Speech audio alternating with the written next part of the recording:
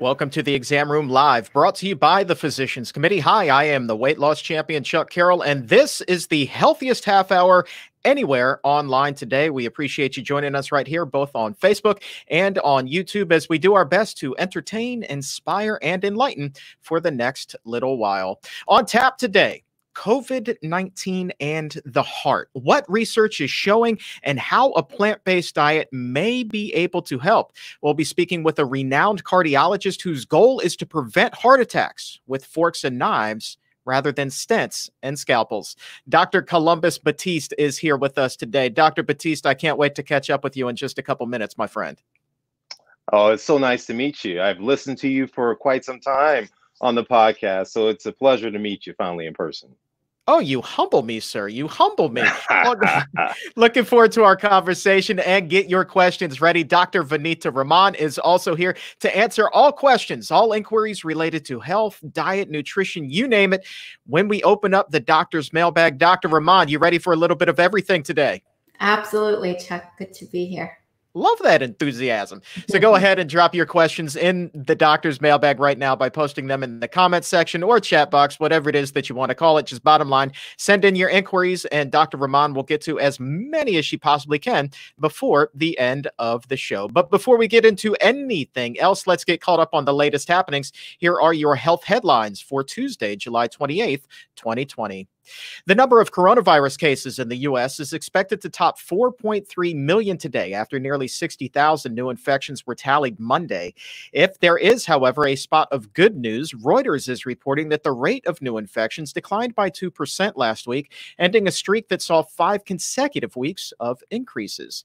The news, however, more glum for the death toll as COVID-19 related fatalities rose for a third straight week. Data showing 15 states seeing increases in the number of deaths for at least 2 weeks straight, bringing the nation's death toll to more than 148,000. The overall number of patients hospitalized for COVID-19 also remains near record levels. The coronavirus is killing tens of thousands of children every month, but not in the ways most would expect. The pandemic is causing a sharp increase in the number of hunger-related deaths worldwide, with more than half coming in the sub-Saharan Africa and Yemen regions. Research published in the journal Lancet points to the disruption of food trade and the closing of markets, which often are the only lifeline for impoverished families to get food and medicine. The coalition of researchers also warns that malnutrition can have long-lasting consequences, including increased risk of disease down the line, stunted growth, and even a lack of education. In other news, a diet rich in plant-based foods is being shown to be protective against prostate cancer once again. Researchers tracked participants' eating habits, studying how often they ate healthy foods such as fruits and vegetables, and those foods that are more indulgent, such as sweets and dairy and meat. The findings showed those who followed a healthier dietary pattern with an abundance of produce and whole grains were at a lower risk of developing prostate cancer compared to those who indulged in sweets, meats, and dairy treats. More than 12% of men are expected to be diagnosed with prostate cancer in their lifetime. And finally, with the NBA season about to tip back off, Beyond Meat is partnering with star players Chris Paul, Dwayne Wade, and Carmelo Anthony to fight racism through the trio's nonprofit Social Change Fund. Beyond Meat CEO Ethan Brown says the meat alternative company is dedicated to broader social goals, using what's on the center of the plate as a critical starting point. The partnership will focus on addressing inequalities in nutrition access and health outcomes in America. Moving on, more than 30 million Americans are living with heart disease, and in some ways, you can say that they are the lucky ones, because heart disease is also attributed to nearly 650,000 deaths in America every year, making it the leading cause of death here in the U.S., outpacing all forms of cancer combined, accidents, and yes, even in the pandemic, COVID-19. Yet experts say it is also one of the most preventable chronic diseases, and hundreds of thousands of lives can be saved every year if we didn't live in this fast food nation. In just a little bit, I'm going to be joined by someone who is an expert who would rather be treating heart disease in the kitchen rather than the operating room. With that, please welcome the Chief of Cardiology at Kaiser Riverside, Dr. Columbus Batiste. Dr. Batiste, thanks so much for taking the time to join us today, my friend. Oh, it's my pleasure. Once again, great to finally meet you and see you virtually. I won't say in person, but virtually. Virtually, indeed. What do we have? Like 3,000 miles between us right now. Um, So in the lead up, I was giving some statistics about heart disease and about 650,000 deaths every year. Some experts who I've interviewed on the show say at least half of those cases are completely preventable. As a cardiologist, do you agree with that assessment? Well, it is. I mean, we know that statistically speaking, we know that nearly 80% of the disease burden is preventable. Now, it's a combination, whether or not we're looking at smoking, whether or not we're looking at lifestyle in terms of nutrition, which is obviously the core component of what my intent is, looking at inactivity. Those things play such a substantial role in the development and progression of coronary artery disease that starts from childhood all the way through to adulthood.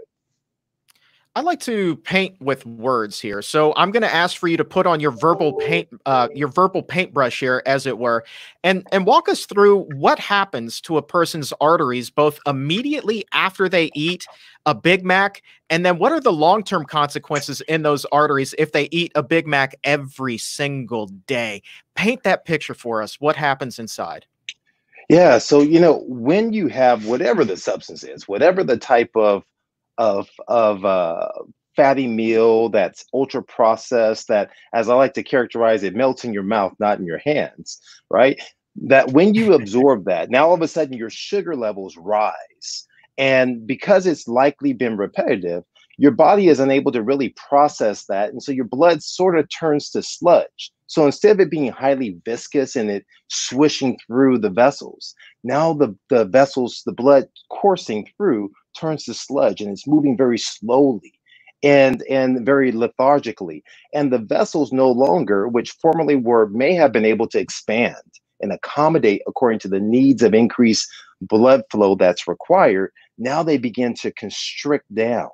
So now in that instance, as you're eating this food and you start to wonder, is this heartburn that I'm feeling, this indigestion that you're feeling? And the question really arises, is that indeed heartburn, or is that your heart burning from the ill effects of the food that you've given and that you've had? And so now, as the endothelium, that special lining, that superhero type of lining that encases the vessels to protect it, becomes damaged, it constricts down. Once it constricts, that diminishes blood flow and may bring about symptoms of what we call ischemia, or lack of blood flow to the heart muscle, that women will present differently. They may feel fatigue. They may feel some back discomfort. They may feel nauseated or a little bit dizzy. Or you may get the prototypical symptoms that have typically been characterized in men of that crushing chest discomfort called Levine syndrome, that you have with the hand over the heart, the jaw, the neck, and so forth, breaking out in a sweat.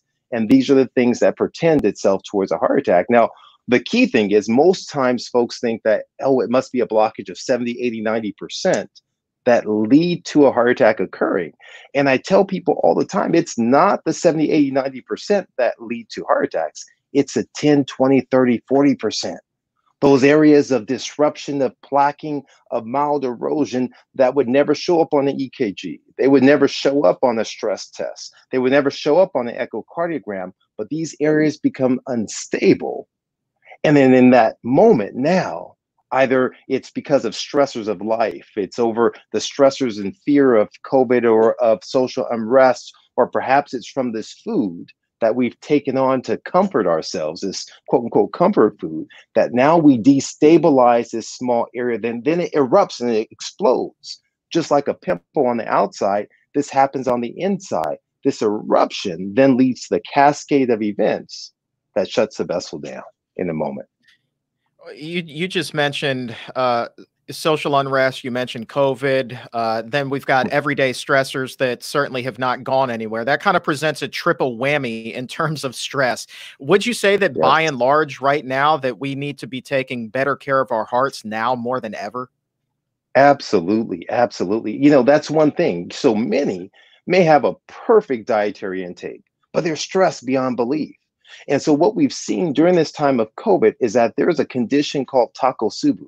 stress-induced cardiomyopathy that happens from this unrelenting surge of stress hormones due to emotional stressors that you may have from the loss of life, the loss of loved ones, the loss of a pet, different things like that. But even we look at the loss, we're grieving over the loss of normalcy, not being able to congregate like what we used to, not being able to have that social interaction. And so many people are suffering. And as a result, studies have shown an increase in what we're calling stress-induced heart attacks.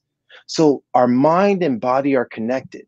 And so it's the stressors that we experience from day-to-day interaction then are compounded by what I like to call nutritional stressors, right? That we're in, and nutritional stress is not just eating food that's unhealthy, it's not eating food that is healthy. So it's also the absence of eating health promoting foods. So oftentimes I hear people all the time in my clinic and in the community, they say, "Doc, I don't eat this, I don't eat that, I don't eat the other." Well, what do you eat for your health is equally as important in the process.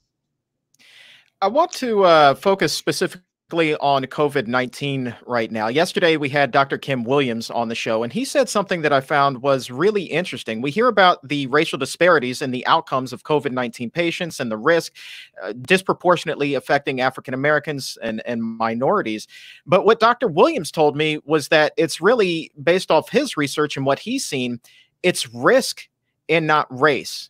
And what he meant by that is if the playing field were absolutely leveled, you would not see this health disparity. He said, if anything, being African American offers a slim margin of protection against COVID-19.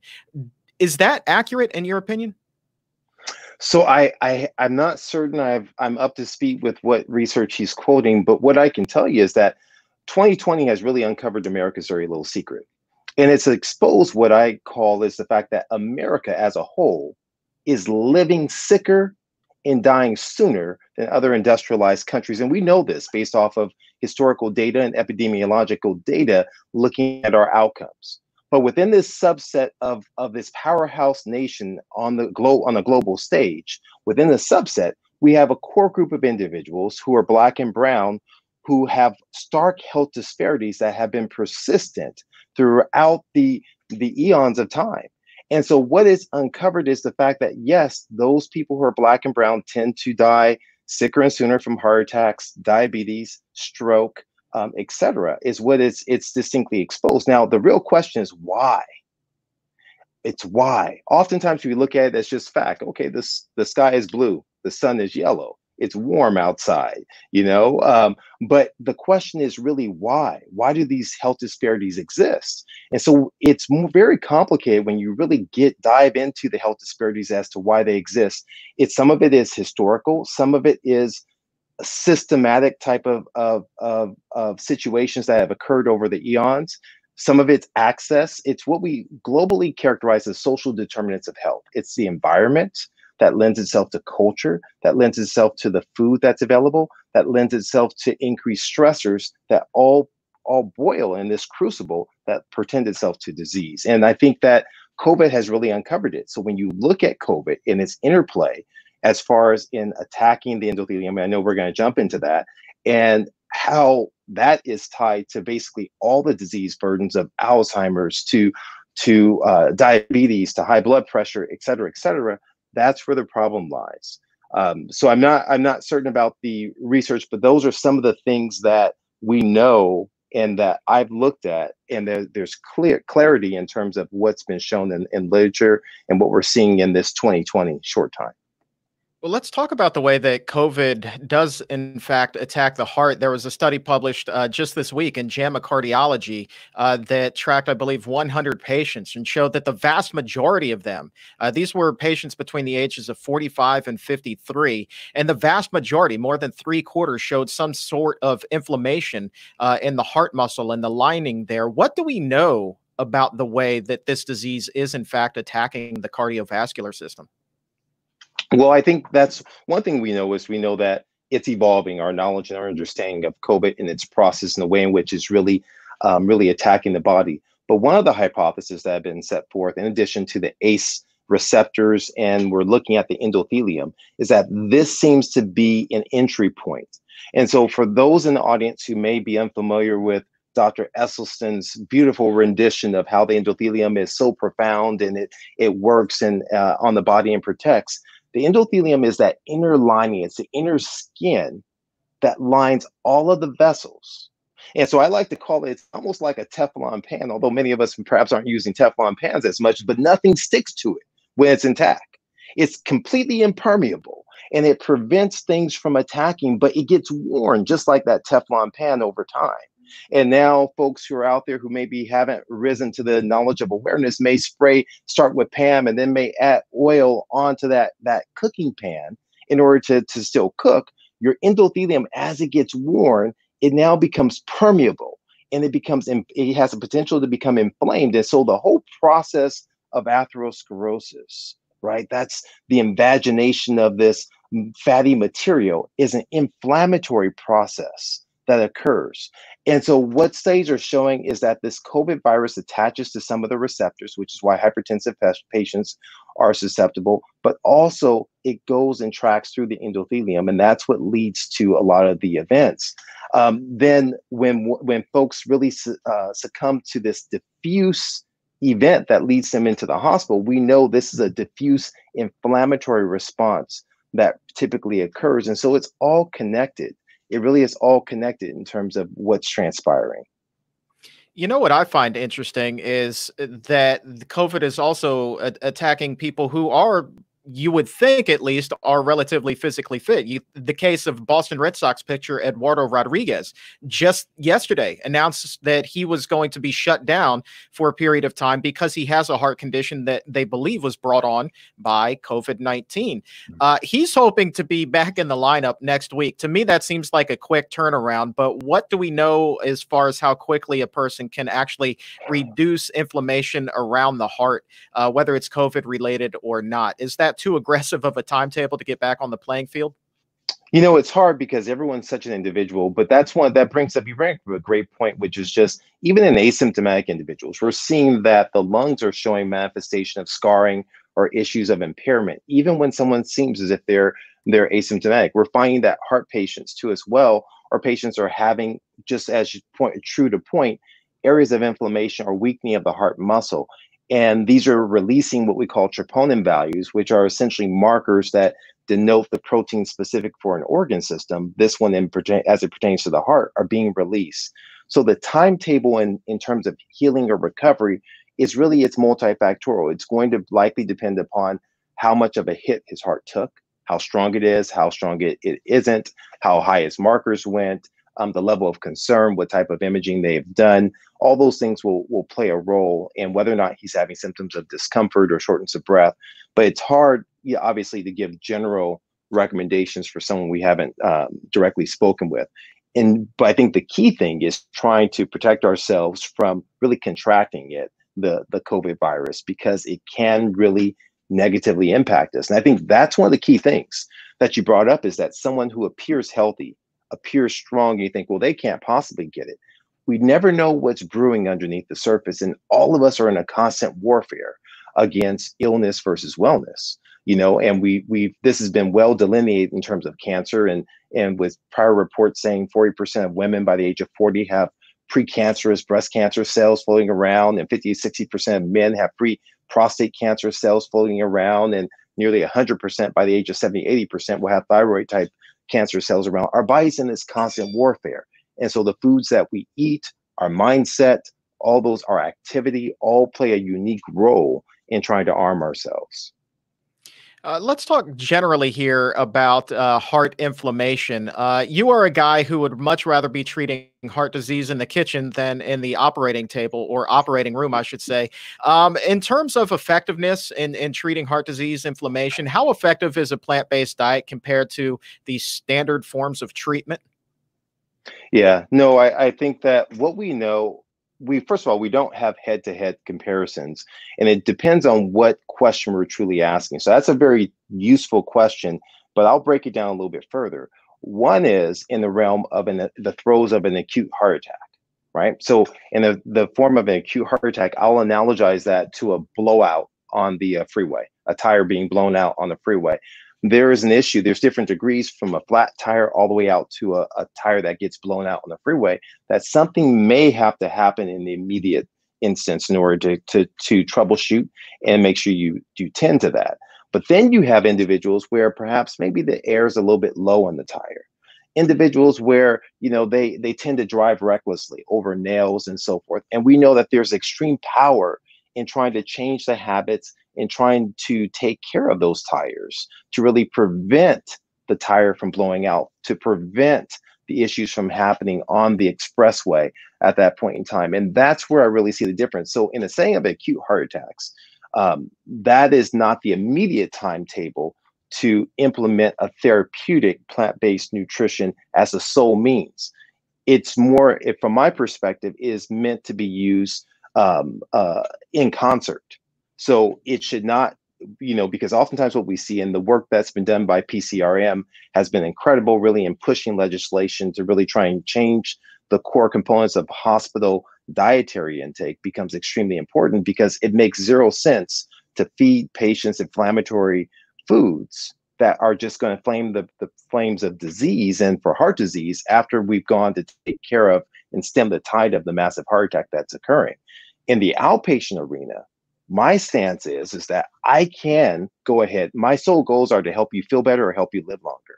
The vast majority of cases, study after study after study, has told us that the stents, that many of the bypass surgery in the elective setting are not life-saving, that oftentimes they're symptom alleviating. And so I tell patients, if I can achieve you resolving your symptoms with the least negatively impactful treatment, which means nutrition, exercise, stress reduction, eliminating toxins, that's a preferential course, because that not only is going to help you from getting an immediate heart attack, but getting that second or third heart attack, because we know about 30 to 35% of heart attacks that occur every single year are from a secondary, a recurrent heart attack that happens. And so that's really the key of treating folks. And so that's what led to not only the lecture series that I put on, but also what we characterize as our cath lab. Cath lab is where we take patients to put stents in and to do special procedures. So I coined the term cath lab, cooking alternative to health, as an area in which we do the same thing. We go ahead, and our goal is to offset and to prevent a heart attack from occurring and to stop and improve the symptoms from happening. Dr. Batiste, you are involved in one of the better projects that I've heard of in a while. Certainly one of the most intriguing, the Slave Food Project. Got a chance to flip through that a little bit last night and again this morning before we got the opportunity to talk today. Walk us through what this is. I actually think that this is just a brilliant project that you're pulling together here. Yeah, so no, thank you for that. And I appreciate the words of affirmation and encouragement with it. You know, we were chatting earlier, and there's different ways, always different ways to tell the story. And so this is a different way of looking at the story. And so slave food actually is kind of a double entendre. It's really looking at its layered meaning. So not only, yes, there's a historical connotation of slave food, where food was given, as far as the refuse was given to slaves at that point in time, and they had to kind of build a new culture and a means of providing nutrients for themselves. But really, slave food is really about an issue of lack of choice, that we all at times are enslaved to our environment, that some are more enslaved to their environment than others. We call these food deserts and food swamps, without the absence of health promoting foods or an overabundance of foods that are deleterious. That we find that folks have the perception that eating healthfully is expensive because the food is subsidized by the government. And so they feel as if they don't really have a choice. We say make a better choice, but all that's around them is their environment that's filled with foods that are disease forming. And so slave food is a project that seeks to explore the relationship between food deserts, food addiction, stress, but also looking at the impact of discrimination. That discrimination can be based upon gender, it can be based upon ethnicity, it could be based upon sexual orientation. But these stressors that mount, and what studies have shown is that stress alone, which all of us, all Americans face stress, that portends disease. They increase your risk of diabetes, high blood pressure, cancer, et cetera, et cetera. But there is another layer of stress that's hard for certain individuals to escape in the form of discrimination that also portends towards poor health outcomes. And so when we look at that, we know that there's shortened telomeres. And there was a study, interesting study was done from one of the conversations we're hosting these slave food conversations. And we had a PhD public health professor come on, and he made reference to a study that was done of teenage African-American girls. And they measured the telomeres where their stress was high. They felt the impact. They perceived discrimination. It's not really about whether or not it's real or not. It's just if you perceive it. And they measured their telomeres, and their telomeres were the same, were shorter actually, than middle-aged women with breast cancer. That's huge. That when you look at the power of the impact of a person's environment in shortening their lives, that they live sicker and sooner. But here was the key that was so incredibly hopeful, because I think that we have to always look, what's the hope? What's the silver lining inside of every story? Is the fact that when they engage in starting to go ahead and mentor these young ladies, when they start encouraging them and empowering them through and letting them know that they're loved, irrespective of their educational performance, of anything else, but just for who they are, they showed that they were able to improve and lengthen. Very similar to the work that Dr. Dean Ornish did with Elizabeth Blackburn, and showing the extension of telomeres through complete lifestyle change, nutrition, mind, body, smoking cessation, and those things are important. And so in my mind, that there is hope. So we see, when we say, why is there this health disparity that exists in this country?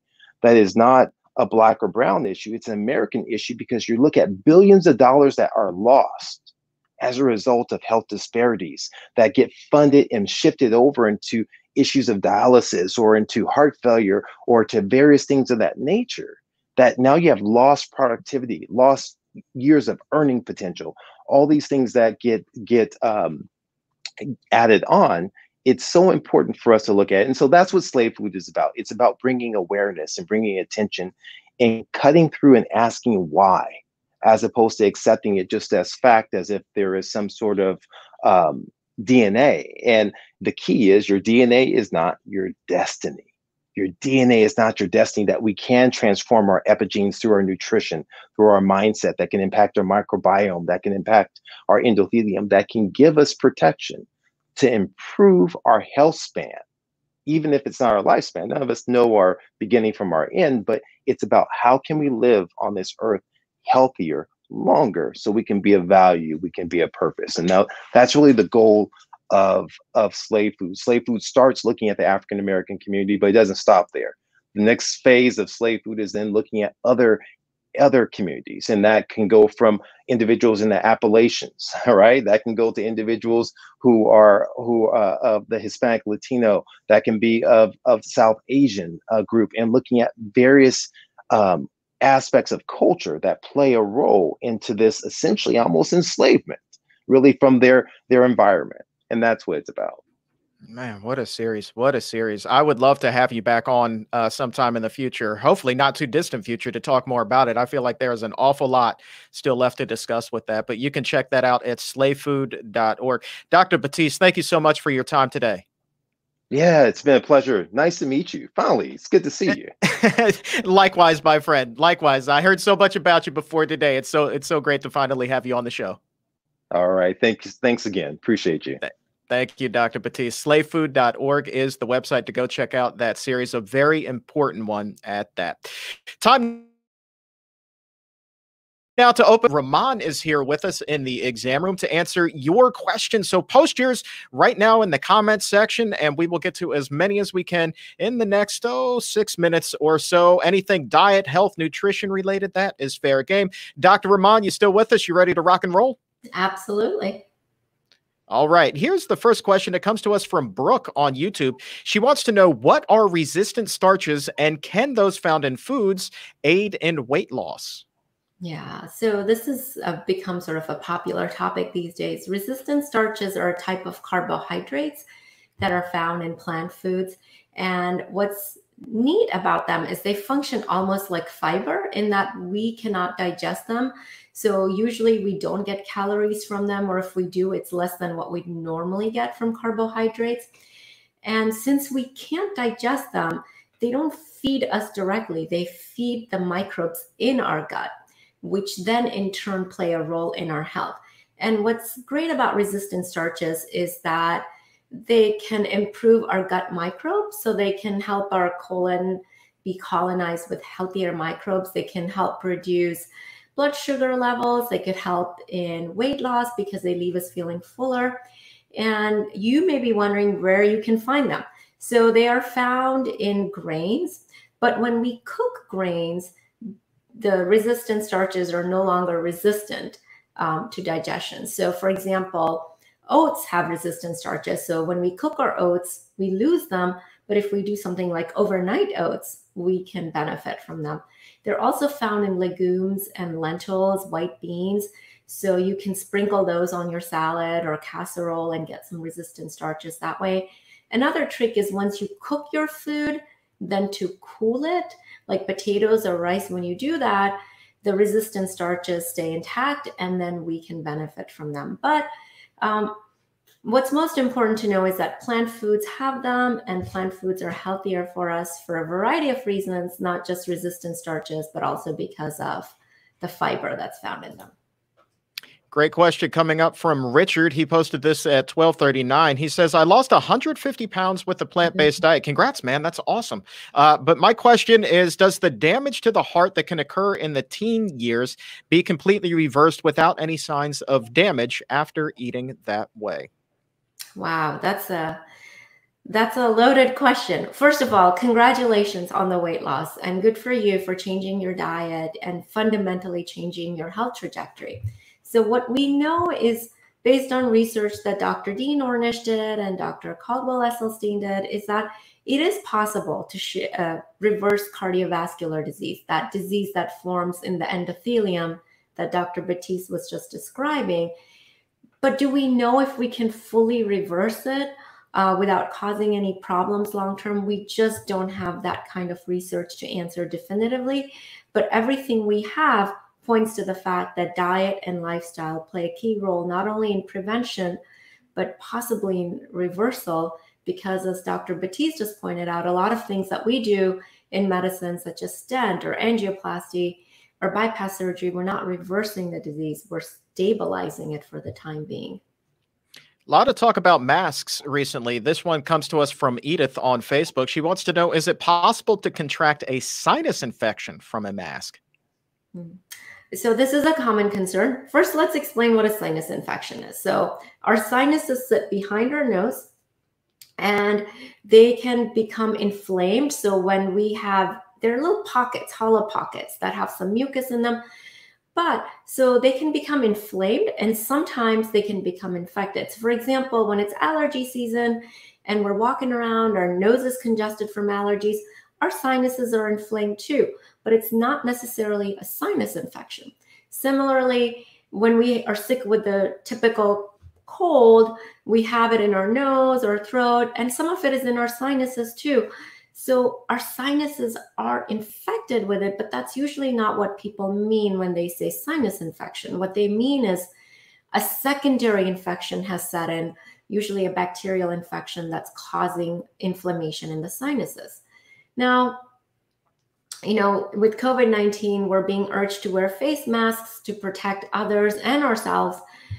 And the question is, could this lead to sinus infections? Not that we have data indicating that. There's no reason to believe wearing a face mask increases our risk beyond what we normally would have. So doing the things we always do, washing our hands, and the key also here would be to keep those face masks clean. So if you're using a reusable one, to wash it frequently. If you're using a disposable one, to change it frequently. These can all mitigate the risks, because it's not that they directly cause sinus infections, but if they introduce an infection in through our nose, then that could be a setup for a sinus infection. Next question is about cholesterol. It comes to us from Alina on YouTube. She writes, I've been vegan for 3 years and oil-free. My LDL cholesterol is 100 and I cannot lower that value. Do you have any advice? Yeah, Alina, thank you for your question. This is something that people often struggle with. They're following a plant-based diet. They've gone oil-free, but their cholesterol just isn't getting below 100. Their LDL or their total isn't below 150. So a couple of thoughts here. One, we know that while it's important to cut out oil, it's also important to be mindful of other high-fat foods in our diet, such as avocados or nuts, because these too contain saturated fat, which can raise our cholesterol levels. So really limiting the amount of avocado or nuts in the diet can be important. Another ingredient is coconut, which is really high in saturated fat, as is chocolate, whether it's dark or vegan, it's really high in saturated fat. So cutting these out can help lower the cholesterol levels too. And another important consideration is overall lifestyle. Regular exercise, especially cardiovascular exercise, which means vigorous movement for about 30 to 40 minutes without interruption, can help lower cholesterol levels. So can maintaining a healthy BMI. So getting that BMI below 25 is really important, because one thing we know from research is a higher BMI attenuates the impact that we would see from dietary changes. So really getting all of those pieces to fall into place may be helpful. Final question is about blood pressure medication. This one comes from Jonathan. He writes, my question is, as I go vegan, can I safely eat hemp seed and flaxseed and avocado while still taking Xarelto and blood pressure medication as well as a beta blocker? Yeah, so for those people who don't know, Xarelto is a blood thinner. It's given to people who've had blood clots or may have an irregular heartbeat that predisposes them to blood clots in their heart. And it prevents clots from forming or embolizing to other parts of the body. And a beta blocker is a medication that used to be used for blood pressure control, but is often used for other reasons now, such as if someone has chest pain or history of heart disease. My advice for you would be, there can be interactions with certain herbs and Xarelto, like it would be important. I would recommend just talking to your healthcare provider or to an anticoagulation clinic if you're followed by them, to just make sure that you're not eating anything that interacts. But one thing is, Xarelto doesn't have the same problem that warfarin or Coumadin does with leafy green vegetables. So there's no drug interaction there, but certain other herbs can interact with it. So really important to check with your healthcare provider and make sure that's okay. All right. If we didn't get to your question today, have no fear. We will log each and every one that comes in and try to get you an answer on an upcoming episode. Dr. Rahman, I can't let you go without also talking about the Barnard Medical Center, because just as we were going to air, you told me something very exciting, is that the roster of states where telemedicine is available has expanded. We now have Illinois among the states where you can see patients. That's right, Chuck. We can now see patients in Illinois and Georgia and Florida. So these are 3 new additions. So we're really excited to provide our services to patients in these states. Absolutely. And because it's telemedicine, that means you don't even need to leave the comfort of your own home. You can have this appointment in your pajamas. I'm assuming that you have had appointments with patients while they're still in their pajamas. Well, I don't know. I wouldn't ask, but I've had patients have looked very comfortable during their telehealth visits. Let's just leave it at that. I got you. Okay. So here's the deal. If you would like to schedule an appointment with Dr. Rahman or any one of our doctors and dietitians, you can do that right now by visiting barnardmedical.org or by calling 202-527-7500. As you just heard Dr. Rahman say, services now available in Illinois, Chicago, which is huge. Also, the state of Georgia and Florida, California, New York, Washington, D.C., Maryland, Virginia, Missouri, Arizona, Colorado, Massachusetts, and Kentucky. Any one of those locations, our doctors and dietitians should be able to meet with you. So log on to barnardmedical.org today or call 202-527-7500 to schedule your appointment. Dr. Rahman, greatly appreciate your time as always. Thanks for stopping by today. Thank you, Chuck. All right. And there is a new episode of the Exam Room podcast that is out today, revisiting the conversation that I had with Dr. Kim Williams on yesterday's episode of the Exam Room Live. But then also, exclusive to the podcast, you will have the opportunity to meet Laura Saenz. And Laura, before the age of 25, she found that her health was in shambles. We're talking about she had Crohn's disease, fibromyalgia, arthritis, and that is just the start. And her journey back to health is a long and winding one. It goes from that corporate life where she was very successful to now a life of helping others and adopting a plant-based diet and kicking those conditions to the curb. And believe it or not, Laura's journey, the first seed for it was planted many moons ago while she was watching an episode of The Simpsons. That may be a first. It's an incredibly inspiring story, guaranteed to give you the feels, as they say. So head over to the Apple Podcast or Spotify or Stitcher, wherever shows are available. Look for the Exam Room Podcast by the Physicians Committee. Hit that subscribe button. And if you would be so kind as to also leave a 5-star rating, we would greatly appreciate it. Before we head out today, my thanks again to Dr. Columbus Batiste for joining us and the staff that makes the magic happen behind the scenes. Our director is Donna Steele, and our producer is Laura Anderson. On behalf of Dr. Vanita Rahman and everyone here at the Physicians Committee, I am the weight loss champion, Chuck Carroll. Thanks so much for tuning in today. And until tomorrow, please remember, take a stand, stay safe, and keep it plant-based.